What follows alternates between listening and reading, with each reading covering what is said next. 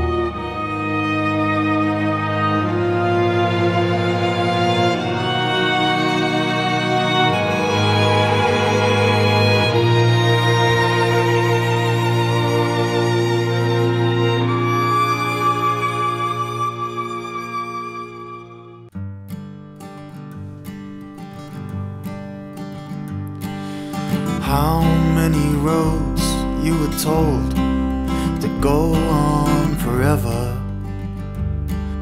and how many times you must lie to keep it together.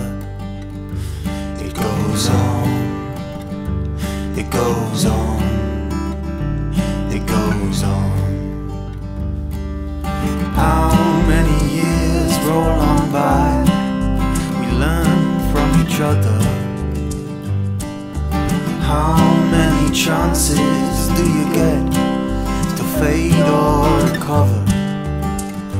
It goes on, it goes on, it goes on.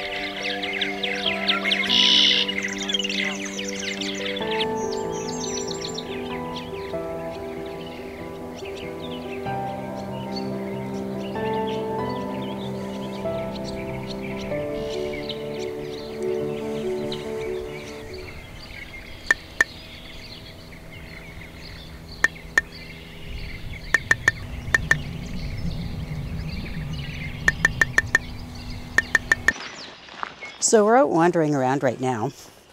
We've had a chance to go for a couple of drive-bys and see some swallows, which was quite nice. Checked out the Rondeau Bay. And now we're just walking up to the lake shore. We left our car at the visitor center, so from here you can do a little walkabout.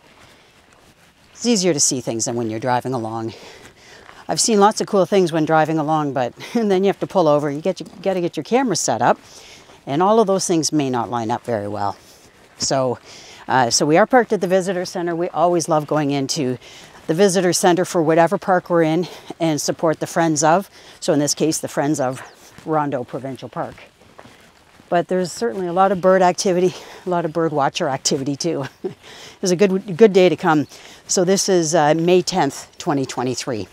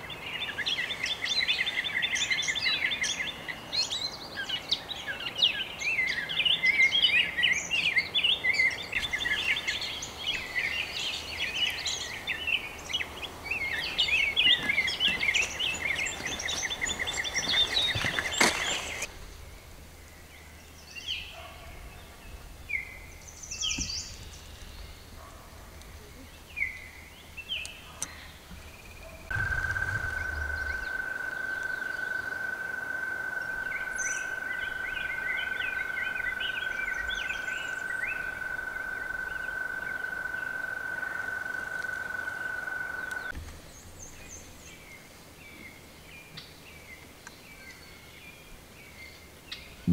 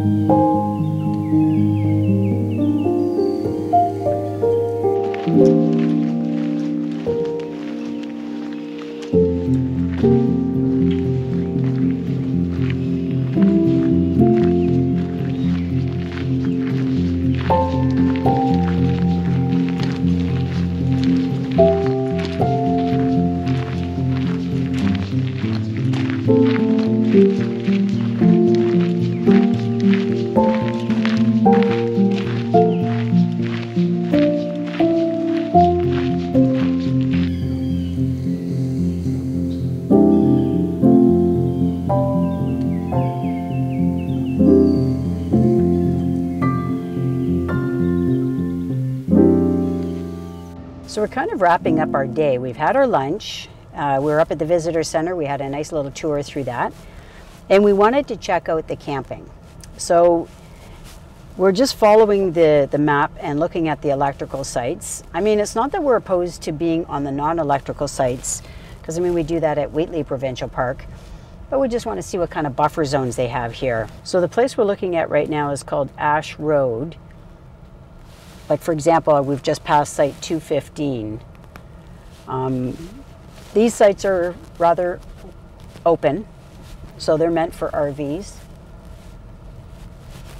I want to have a quick look and see what the non-electrical sites look like, because if we can get sites that have a better buffer zone, that we would like that a lot better. So,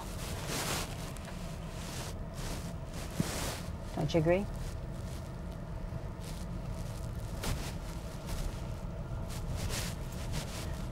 And I know one of the reasons you want to camp at a place like this is because there's, you know, the beautiful trails. I have to say, we are very happy that we chose to come at this time of year, because in all of those swampy areas with all the boardwalks, we had no issue with bugs. We could see that there were bugs present in the park, like when we were out at the bay, and that's good for birds because they eat bugs. But I mean, we didn't have a lot of biting insects to worry about. In fact, we didn't have any mosquitoes or anything like that around us. So, okay, we're gonna have a look and find the non-electrical, and then we'll check in with you again. Okay, so now we're traveling down Oak Road, and it still seems like it's very open without the luxury of having electricity. So, and the sites aren't very deep. Yeah, they're fairly close to the road. So I guess, you know, it could be that we're not in the most rustic area of Rondeau Provincial Park. I don't know.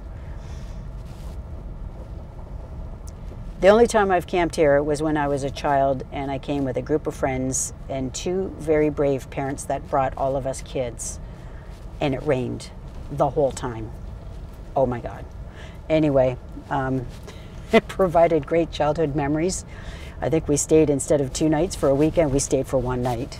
But anyway, that's my only experience with having camped here. I've come here for a couple of day trips, and that's been about it. So, but the park itself is beautiful, and you know, it's on Lake Erie, and there's all kinds of birds and other wildlife to find here. If we were to come, I would think that May would be the time. Because for one, with all the swampiness that exists along at least the Tulip Tree Trail, it would be very buggy here. I don't know about the campgrounds. The campgrounds might be, you know, fairly dry. It looks very dry where we are. So maybe it's not maybe bugs are not really an issue here. But I would want to get into the forest. I would want to move along the trails. So it's likely that, you know, the first 3 weeks of May would be a good time to choose to come here. And then we would continue to explore the other area in the Chatham area, Leamington area. Oh, there's a nice oriole. So we would have lots of things to do in the area. So,